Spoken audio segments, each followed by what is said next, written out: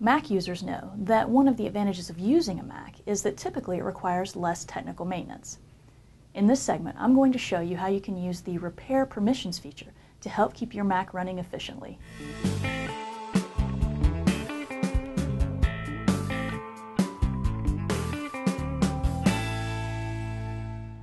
Permissions can become corrupted or damaged when third-party installers don't install properly or aren't written well. To repair permissions, we use Disk Utility.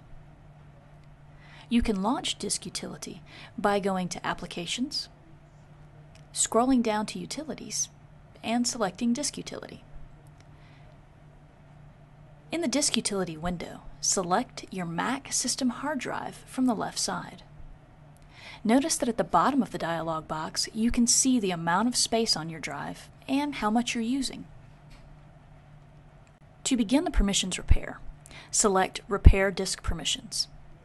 This could take several minutes if you've had several software changes or have not run a permissions repair before. When the repair is complete, you'll see a list of the repairs that were completed.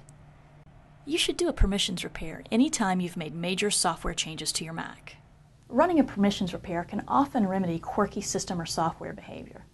I hope that this information has been helpful to you. Thank you for watching IT Minute.